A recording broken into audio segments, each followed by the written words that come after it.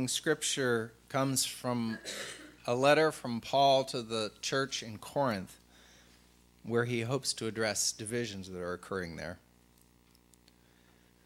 It's scriptures 1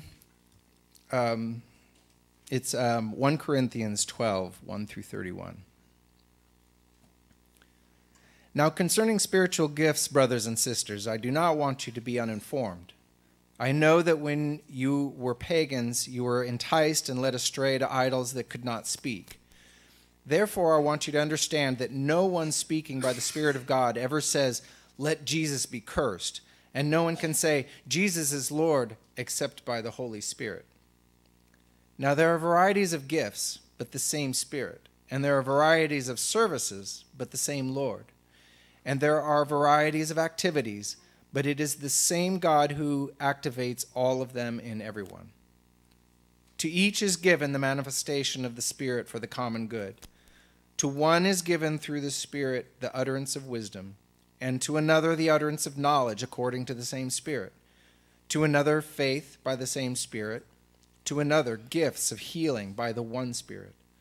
To another the working of miracles. To another prophecy. To another the discernment of gifts. To another various kinds of tongues.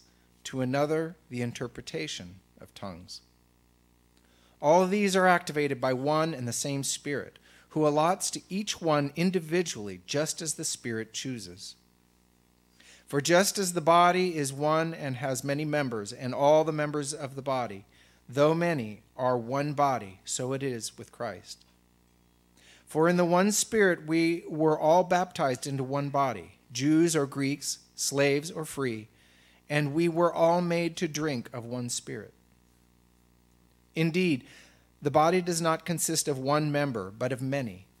If the foot were to say, "Because I am not a hand, I do not belong to the body," that would not make it any less a part of the body. And if the ear were to say, "Because I am not an eye, I do not belong to the body," that would not make it any less a part of the body. If the whole body were an eye, where would the hearing be? If the whole body were hearing, where would the sense of smell be? But as it is, God arranged the members in the body, each one of them as he chose. If all were a singular member, where would that body be? As it is, there are many members, yet one body. The eye cannot say to the hand, "I have no need of you," nor again the head to the feet, "I have no need of you." On the contrary, the members of the body that seem to be weaker are indispensable, and those members of the body that we think less honorable we clothe with greater honor. And our less respectable members are treated with greater respect, whereas our more respectable members do not need this. But God has so arranged the body, giving the greater honor to the inferior member, that there may be no dissension within the body, but the members may have the same care for one another. If one member suffers, all suffer together with it. If one member is honored, all rejoice together with it. Now you are the body of Christ and individually members of it. And God has appointed in the church first apostles, second prophets, third teachers, then deeds of power, then gifts of healing, forms of assistance, forms of leadership, various kinds of tongues. Are all apostles? Are all prophets? Are all teachers? Do all work miracles? Do all possess gifts of healing? Do all speak in tongues? Do all interpret? But strive for the greater gifts, and I will show you a still more excellent way. So I found something the other day at my parents' house. Something that I literally hadn't seen in 20 years. It was from 1999, 20 years ago this spring.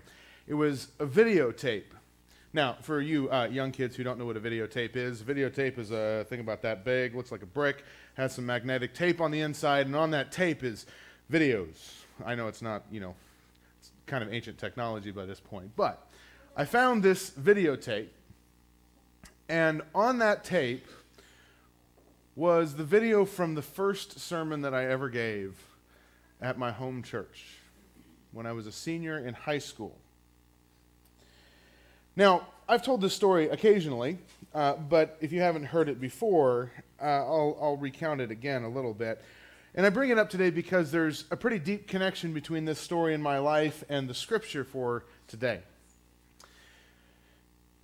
essentially what happened was in the months before that sermon, I kind of had an experience of God calling me to give that sermon. And it was a little bit like Samuel, the boy Samuel in the Old Testament being woken up in the middle of the night by the voice of God. I was woken up in the middle of the night and I had these images, these bits and pieces of a message, and that wouldn't go away until I wrote them down. And along with that, I had this strong sense that I needed to give these as a sermon to my home church, which had 350 people in it. And high schoolers don't exactly ask to give sermons at this place. In any case, I had this feeling in the middle of the night, and so one day after church, I went up to my pastor and I said, well, I kind of think maybe I would like to give a sermon. And he said, that would be great. I'll help you do it. And so we spent a couple of months working on the sermon, and then one day, I stood up in front of a congregation and started speaking. And yes, since you're curious, I was able to put that video into the computer. And if you would like to see a little bit of baby Alan beginning that sermon, here you go. Today, I'm going to ask you to take a fresh look at some of the events throughout the Bible. Everybody has read them, and they have a tendency to become second nature. Today, I'm asking you to think. I want you to really think and imagine. I want you to put yourselves inside these stories. Visualize what it's like to be there and experience these events. Imagine these stories in their full magnitude. Don't just listen to, but see and visualize the truly awesome power of God. The reason that I'm asking you to take a fresh look is that just recently I have begun to take a fresh look at some of the scriptures in depth through catechism and other readings. This morning I would like to share with you some of the events that I have felt most moved by on my faith journey. Aww. Baby Alan standing up there in his dad's suit and tie. Now, giving that sermon was significant. And the pastor's help before that was incredibly significant as well. But in that story of that morning, the most important part that changed the trajectory of my life happened after the sermon. It happened after the whole service, in fact, while I was standing out in the lobby shaking hands. And I'll tell you what that was in just a little bit. But first, we need to talk about the scripture for this morning. The scripture that we have for today is one of those scriptures that you may have heard before when people talk about spiritual gifts. But in reality, it's important to understand what came before and after this particular scripture. Let's remember here that this book of the Bible is a letter. It's a letter written by the Apostle Paul to this fledgling church in the city of Corinth. It was a church that I think he helped plant and he really nurtured along the way. And it was a church that was really still just getting going when people didn't even really know what church was. And this church is definitely doing some things right. At the beginning of the letter, Paul starts off by giving them some affirmation and some praise by saying, I give thanks to my God always because of you, because of the grace of God that has been given you by Christ Jesus. For in every way you have been enriched by him in speech and knowledge of every kind, just as the testimony of Christ has been strengthened among you, so that you are not lacking in any spiritual gift as you wait for the revealing of the Lord Jesus Christ. That's the beginning of the letter. But then the next paragraph, things start to get a little interesting, and we see where Paul is heading with this. In the next paragraph, right at the beginning of the letter, Paul tells them that he does not want them to have any divisions among them, and he wants them to be united in Christ. And he says that he wants this for them because he has heard from Chloe's people, this is one of Paul's associates, but he's heard from Chloe's people that actually this church is dividing themselves and aligning themselves with different teachers or evangelists or apostles who have come through to teach them. People saying, well, I belong to Apollos, or I belong to Paul, or someone else. Right at the beginning of this letter, we see that this church is fractured and divided. But it's later in the letter that we start to see really how bad things have gotten and how nasty and distorted things have gotten in this church. Our scripture comes from chapter 12, but in chapter 11 we see Paul giving a stern rebuke of them regarding how they are celebrating communion, or what he calls the Lord's Supper. Now, let me take one step back first and explain something about early Christian worship.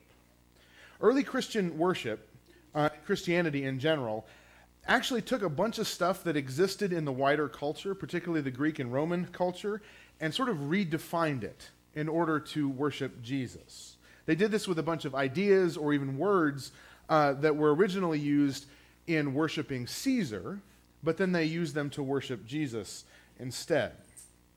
And interestingly, they kind of did this with the first version of early Christian worship. The earliest form of Christian worship was actually based on the Greek symposium, which were these gatherings that were held in people's homes that involved different people sharing a poem or a story or a song or philosophy or something else. And most importantly, they shared a meal together. Now, one of the key features in the wider society and in these Greek symposiums was that society was divided into hierarchies. And the higher up you got, the better treatment you got. People were treated differently depending on their status or their wealth or whatever it was. So what you had is, at these symposiums, the rich and powerful people, they would get these nice comfy chairs right in the middle of the room. And they would get to eat the best food, and they would eat first before everybody else, while all of the poorer and lower class people would have to stand around the edges at the back, and maybe they would get something to eat. Now, early Christian worship gatherings were based on this kind of format. They were gathering in people's homes. They would share a full meal rather than just a symbolic meal like we often do. But they would share a full meal, and they would have somebody sing a song, another person bring a poem or a prophecy or a spiritual insight or something like that. They had a very similar kind of feel. But there was one major difference, one thing that set the church apart from everything else, which was that in the church, everybody was treated the same. Everyone was equal. Everyone was cared for, no matter if you were rich or poor, male or female, free or slave, Jew or Greek, anything else. Everyone was supposed to be the same in the church. Except this church in Corinth was not doing that. The people in this church had started to slip back into the old ways of doing things. And quite frankly, Paul is having none of it. In chapter 11, Paul tears into them about how they have been behaving during the Lord's Supper. In chapter 11, Paul says, "Now in the following instructions, I do not commend you, because when you come together, it is not for the better, but for the worse. For to begin with, when you come together as a church, I hear there are divisions among you. And to some extent, I believe it. Indeed, there have to be factions among you, for only so will it become clear who is genuine among you. When you come together, it's not really the Lord's Supper that you eat, even though you say it is. For when the time comes to eat, each of you goes ahead with your own supper, and one goes hungry and another becomes drunk. What? Do you not have homes to eat and drink in? Or do you show contempt for the church and humiliate those who have nothing? What should I say to you? Should I commend you? No. In this matter, I do not commend you." At which point, Paul gives the wording for the communion service and the Lord's Supper that we often would recognize and use in our services. But then after that, he goes on to say, "Whoever therefore eats the bread and drinks the cup of the Lord in an unworthy manner will be answerable for the body and blood of the Lord. Examine yourselves, and only then eat of the bread and drink of the cup." And just a little bit later, he finishes by saying, "So then, my brothers and sisters, when you come together to eat, wait for one another. If you are hungry, eat at home, so that when you come together, it will not be for your condemnation." I mean, not only is the church in Corinth dividing themselves into factions aligned with different leaders, but they've also gotten themselves into this situation where they think that some people thought that they were better Christians than others. And they thought that they should be treated better or differently because they had more money or they were more important or did this or did that. I mean, it's not like Christians would do that today. But for sure in the church in Corinth, it was a big deal. It was a bad situation. So that's the backdrop for our scripture. It's with that in mind that Paul then writes our scripture about spiritual gifts in the body of Christ. We see Paul telling them that they have all been given spiritual gifts by God, and that none of those gifts are really any more important than others, and that they are all needed. He compares their gifts and the people themselves to a body. He says that a body has all these different parts, and they all have their jobs, and they're all different. And without each of those parts doing its job, it can't function. The body isn't healthy. In fact, Paul even goes a bit harder on these divisions and says that what they have been doing is treating the people that they think are less than or are less honorable or different. They've treated them with less respect and honor. But actually, Paul says, in a physical body, we actually treat the parts that we think are less honorable with more honor and respect, clothing them in special ways. And so we should be doing the same thing in the church. They need to be lifting up the people that the rest of the world think should be standing in the back of the room. Those are the people that should be included up front, sharing the meal with everyone else with honor and dignity. Paul is writing this to a divided group of people who are essentially disrespecting each other. And he reminds them that in the church, at least, they're all equal, that they are all unique, but that they are all needed, that they all have something to contribute, that they are all valued. And they need to recognize it and remember it. Paul actually helps this divided church do something that I think is critical for us as well. The problem is that people have become self-centered, thinking they're more important or gifted than others. Now, he could have done a couple of different things to remedy this imbalance. On one hand, he could have really taken these people who are all full of themselves and really taken them down a notch, at least even more so than he does, to equalize everybody else. But if you notice, that's not really what he's doing here. Instead, Paul is calling them to pay attention to the giftedness of each other. Paul lifts everyone else up in the congregation and helps them see how the Spirit of God is at work within everyone, and that everyone is a needed part of the body. That's an important task of recognizing and seeing how God is at work in each other. And it's that task of recognizing and naming the gifts of each other that's still essential for us today. It's also the thing that is the most essential part of the story about that first sermon that I gave. Yes, the preparation for the sermon and the sermon itself and the calling, all of that were important.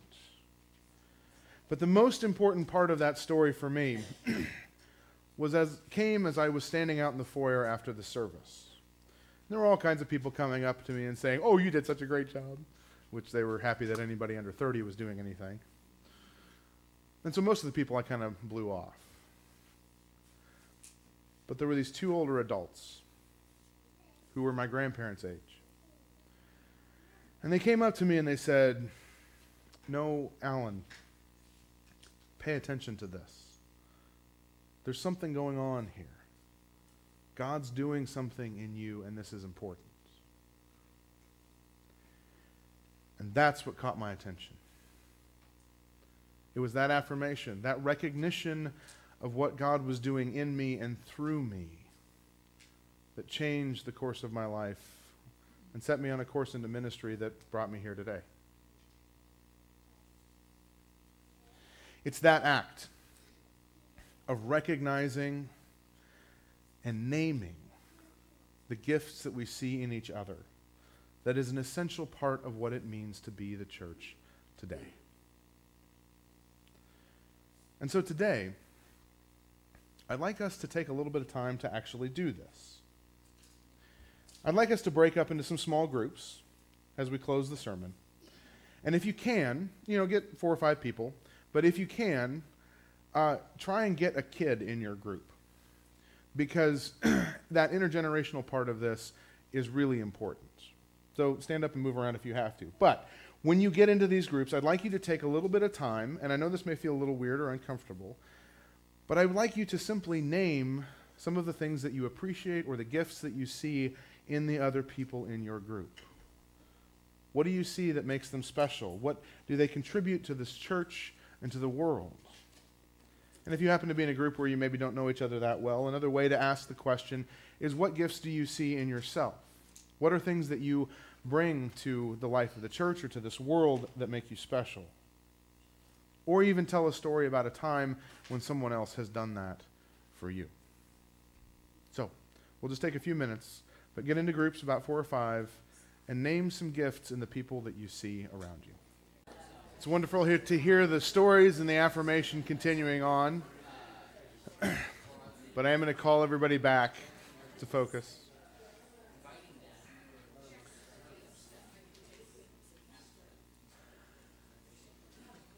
As we get ready to sing our closing song, There Are Many Gifts, I will just leave you with this thought, which is that you are a needed piece of the puzzle. The puzzle is not complete without you. You have something to share with this world, with this congregation, with the people around you that is valued and wanted and celebrated. Amen. Thanks for watching this video from the First Church of the Brethren in Wichita, Kansas. If you'd like to watch another video, click the link on the right. Thanks for liking, commenting, and subscribing on this video. And we'd love to have you join us on Sundays at 9:30 for Sunday school and 10:45 for worship. Everyone is welcome, and you're invited.